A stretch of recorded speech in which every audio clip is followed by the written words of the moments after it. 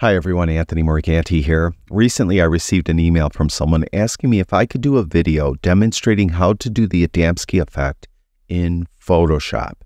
If you're not familiar with the Adamski effect, it's a beautiful look that you could apply to a photograph that has been popularized by the photographer Josh Adamski. An image that has the Adamski effect will have the subject or subjects in perfect focus and everything else will be blurred out. But there is a specific quality to the blur. The blur most often is a motion blur, sometimes a linear blur. And when done properly, it is a beautiful look that can be applied to an image. Now, in today's video, I'll be applying the Adamski effect or Adamski look to 3 different images. We're going to start out with this image because it's a very easy image to apply the Adamski effect to. Then we're going to move on to this image. This image will be a bit more challenging.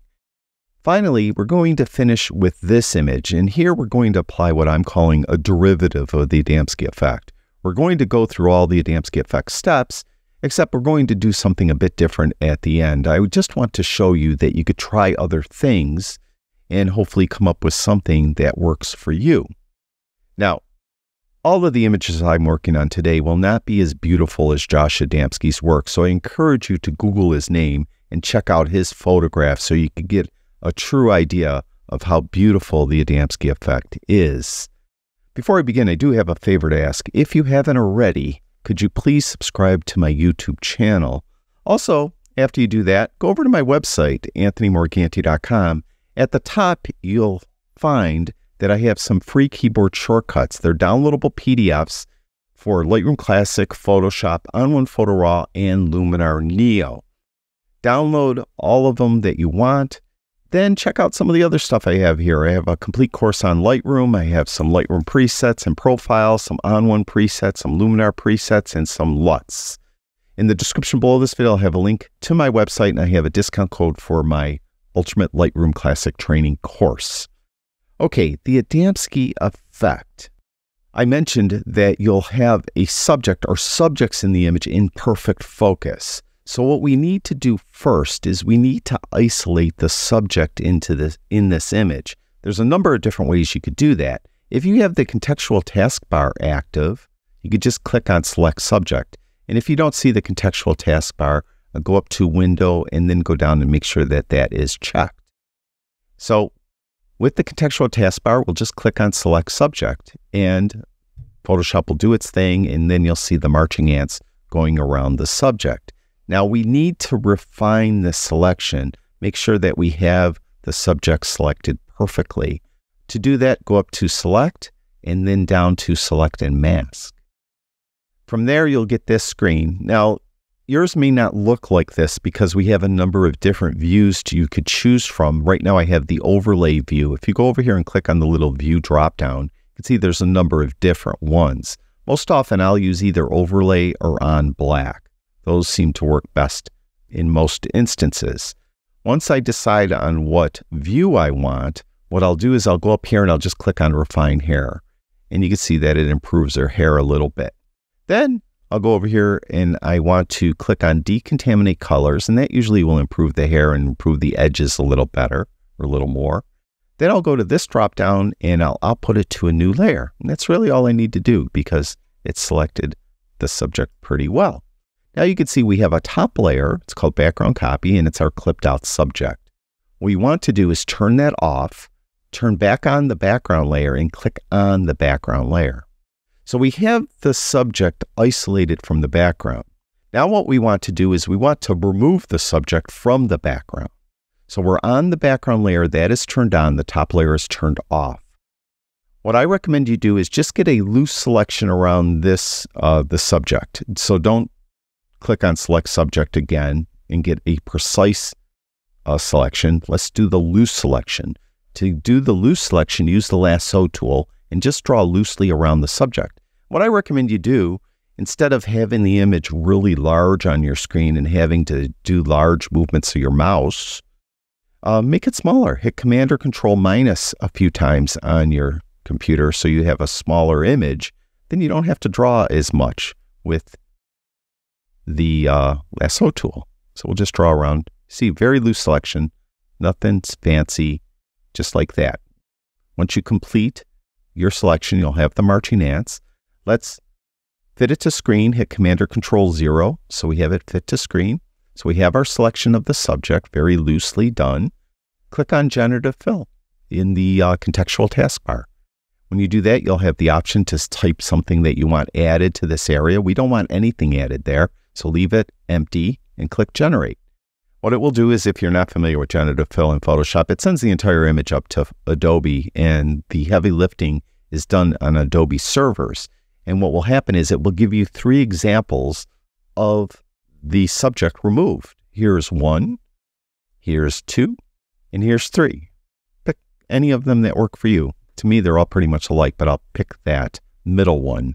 So that's the one we're going with. Now we have the subject removed from the background. Now you'll notice we have 3 layers. We have our top layer, which is the subject clipped out. Then we have our generative fill layer, and then we have our original background layer. What you need to do next is you need to merge this generative fill layer with the background layer. To do that, just hit Command or Control E. E is in Edward on your computer, and you'll just merge those together. Now we have this background layer, and then we have the top layer with the clipped out subject. And when they're both on, we're kind of right back where we started. But now we could apply the blur to the background, and the blur won't affect the subject. To do that, click on the background layer. And what I recommend you do is make this layer a smart object or a smart layer.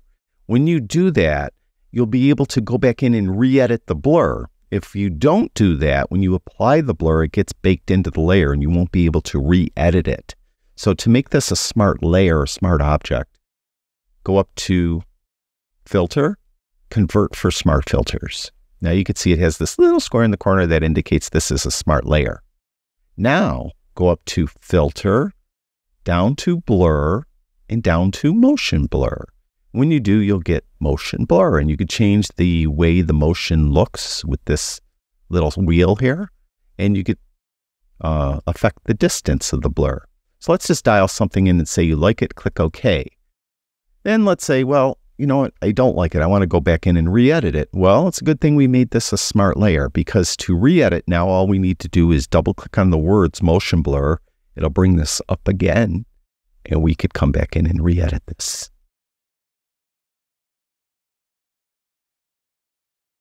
Something like that. All right, and click OK. So that in its simplest form is the Adamski effect. Now let's try something a bit more challenging. Let's go to this image. What I'd like to have here is I'd like to have the lady and the rock she's sitting on in perfect focus, and then apply the blur everywhere else. So how are we going to select the lady and the rock? Well, we could try to go to the contextual taskbar and click on Select Subject again, and see what it selects. And you could see it selected the lady, but it missed her knee, and it didn't select the rock at all. So I need to add to this selection. To do that, I'm going to just hit the W key on my keyboard. And when I do that, it will jump me to one of 3 different selection tools, either the Object Selection tool, the Quick Selection tool, or the Magic Wand tool. I specifically want to use the Quick Selection tool, and I want to be in add mode, so make sure you click on the little plus sign there. So we're adding to the selection. I'm going to get a smaller brush by hitting the left bracket key, and I'll come back in and select her knee. And then we'll come in here and we'll select the rock that she's sitting on. So I just need to draw right on this rock. And you can see that it drew on the rock okay. I want to add this little chunk of rock here. So we'll click on that. And oh, it overselected. It selected this rock here. So what we need to do now, we have this plus brush. I need to make a minus brush so I could subtract from the selection. I could come back up here and just click right there and get the minus brush. But an easier way is just hold in the Alt or Option key. While you're holding in that key, you'll temporarily get a minus brush. Then I could come back in and I could remove the selection from this rock, and I could remove the selection from the water over here. Like that. All right, that's not bad. So we have the rock selected and we have the lady selected. Now we need to refine this.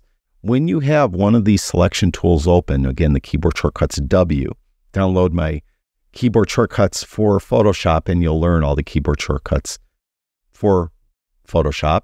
Anyway, when we have that open, right up here, we have this button Select and Mask. click on that. I'm going to keep this red overlay. Again, I'm going to refine hair. That really didn't do much. Then we'll go over here on the right-hand side. We'll decontaminate colors. That added a few strands of her hair there.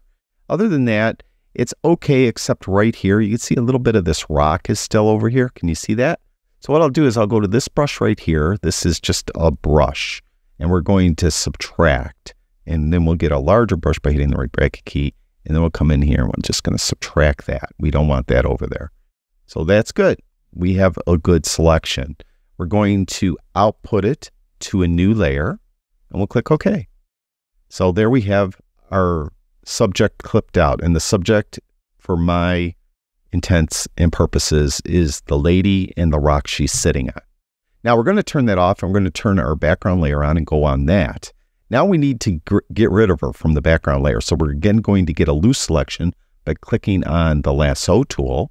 We're going to make this smaller by hitting Command minus on my Mac. It's Control minus on a PC, so I don't have to draw as much. And then we're just going to take the lasso tool and loosely draw around our subject, being the lady and the rock. Like that. Come across here, up here. So we have our selection. We'll fit this to screen by hitting Command 0 on my Mac, Control 0 on a PC. We'll click on Generative Fill. Don't type anything there. Click Generate. It's going to again send this image up to Adobe's cloud servers, and all the work's done up there. And when it is done, it's going to give us 3 examples to choose from. Hopefully one of these will be acceptable. And once it does, you'll see there's 1, there's 2, there's 3. I like the first one. I think that's fine. So we'll just go with that. All right. And close that down. Now we need to merge the generative fill layer with the background layer. Just make sure you're clicked on the generative fill layer and hit Command or Control E to merge them. Go back on. You can turn on that top layer that has the lady on it with the rock, but make sure you're clicked on the background layer. Make this a smart object by going up to Filter, Convert for Smart Filters. Then let's apply our blur. Go up to Filter, Blur, and then Motion Blur. And again, we have the same options. I'm going to make it go horizontal. And then we'll do this, maybe. Something like that. And click OK. And that's it. That's the Adamski effect done to this image. Now, I mentioned on this image, we're going to do a derivative of the Adamski effect, but we're going to go through the same steps. So what we need to do is we need to get a selection of the subject. Now, again, I'll just go to the contextual taskbar and I'll click on Select Subject, and hopefully it will find both the woman and the man, and it did. So now we need to refine this. So we'll just click on Select and Mask because I have the lasso tool open. That's there. If you don't see that there, you could go up to Select and then down to Select and Mask. And again, I have this red overlay background, so that's fine. We're going to refine hair. See, it improved our hair a little bit. We'll go over here and decontaminate colors. And then we're going to output it to a new layer, and we're going to click OK. And there we have our clipped out couple.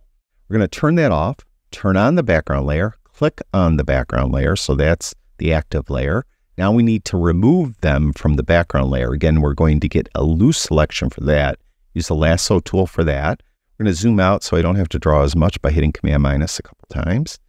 Then I'll come down here and I'll start over here and I'll just draw loosely around our happy couple. Oops, got a little too close to her hair, I think. We'll come down here. That's pretty good. Now we'll hit Command 0 to fit it to screen. Now I got a little too close to her hair, so I'm in the plus mode. That's right here. See that? How I'm going to add to this selection. Just go in here, just add to it. So we have her hair selected better. So that's not too bad. We're going to click Generative Fill. Not going to type anything there. Click Generate. Again, it's sending it up to Adobe servers, and it's going to give us 3 examples of them, hopefully perfectly removed from the image. And that one kind of looks silly. That one looks maybe a bit better. And that one, I don't know. Now, it doesn't have to be perfect. I mean, you could see their outline almost here, but that's okay. We're going to be applying blur to this anyway, so it doesn't matter. So don't get too picky here. That looks actually decent. So we'll go with that. Then we have to merge this generative fill layer with our background layer by hitting Command or Control E, E for Edward. Then we're going to make this a smart layer by going up to Filter and then down to Convert for Smart Filters. We're going to turn on our background copy layer, which is our clipped out couple, but we're going to stay clicked on this layer 0. This is the background layer because we're applying our blur here. Now, instead of applying motion blur, I want to try something different. This is where I'm changing it up slightly. I'm going to go to Filter, and then I'm going to go to Blur, and then I'm going to go to Radial Blur. And unfortunately, with Radial Blur, you don't have a preview, so I can't really see what it's doing.